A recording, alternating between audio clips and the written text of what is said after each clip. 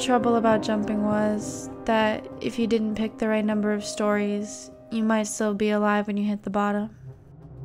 This quote is from Sylvia Plath's 1963 novel The Bell Jar, which is a semi-biographical novel about a young woman dealing with suicidal thoughts and depression. It's a very gut-wrenching and jarring look at women's mental health in the mid-20th century.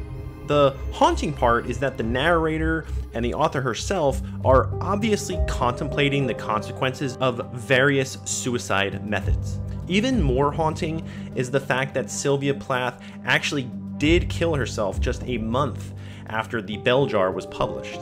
The trouble about jumping was that if you didn't pick the right number of stories, you might still be alive when you hit the bottom. If you want to learn more about the dark story of Sylvia Plath and The Bell Jar, just click the video in the description.